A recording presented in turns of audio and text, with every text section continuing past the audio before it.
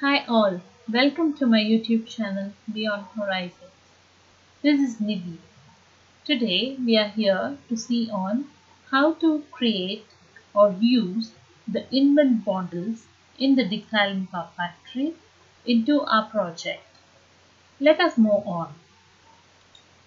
I have considered the 6-bus system, and in here if you want to add an extra renewable source or a battery storage, or for example a solar PV or a wind, there are certain templates which are already mentioned in Digsilent which will help you in order to make your work a bit easy.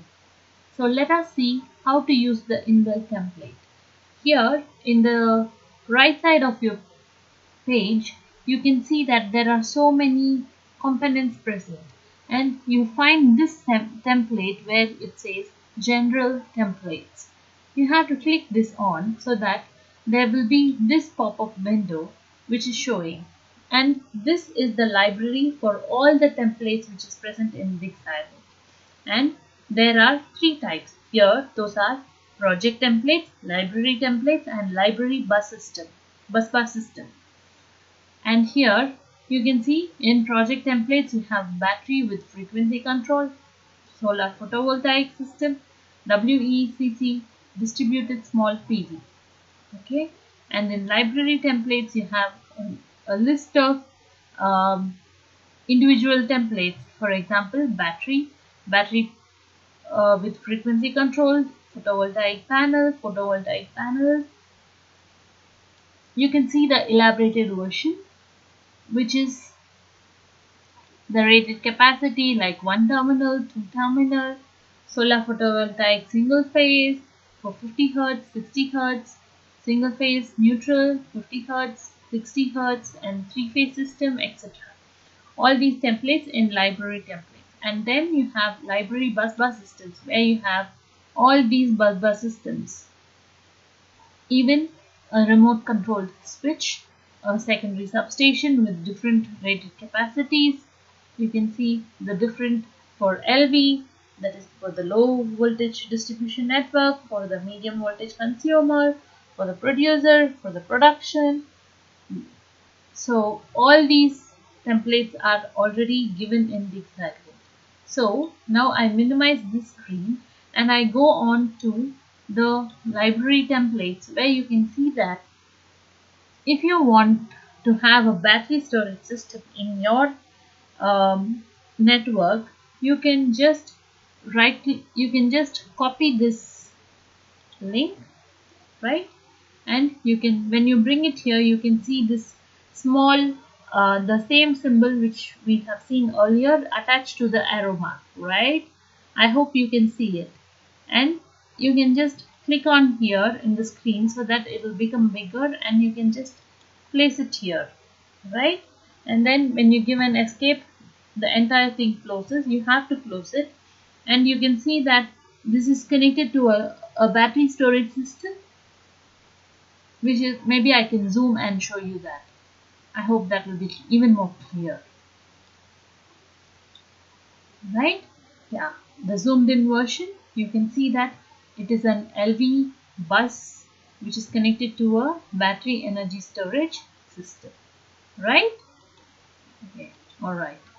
So now you have, when you want to connect it, you have to see there are certain things you have to see it, which is the bus voltage at the lower voltage side and the bus voltage from to which bus you want to connect it in the system. So you can see that when you double click this, you will know it is a line to line voltage is 10 kilovolt, and when you click on to this system, maybe it is 11 kilovolt. Maybe if you want to make it even more simpler, you can make this to be maybe even more smaller, maybe 0.4 kilovolt, because it is a battery storage system. You can connect it like this, and then you can easily connect it via a transformer.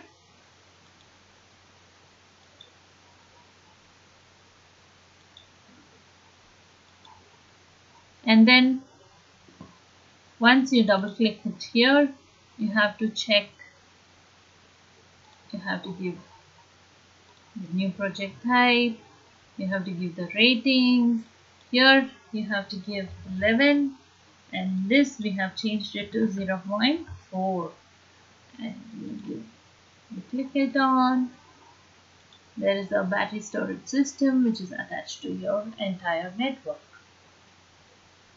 So likewise, if you want to have another different storage, maybe this one, you can just, or any of these, you can do onto the same procedure as how I followed for this battery with frequency control, which is a 10 kilovolt and 30 MVA battery storage system. But then I have changed it to 0.4. It depends upon your project and your work. However you want to use it, you can use it. Alright. So in the next video, we will see how to change all the parameters and use it and try to run the load flow analysis when a battery storage system is connected to the system. And if you like my video, you can like it, share it, and also do comment and do subscribe to my channel, and please share it with your friends who are more interested in learning about Digsilent. It is all about making it user-friendly and making it known to everyone. And please do like my video, share my video, and subscribe to my channel. And if you have any queries, please do comment on the video so that I'll get the notification so that I can reply to your comments immediately. Thank you so much, and thanks a lot for listening. See ya.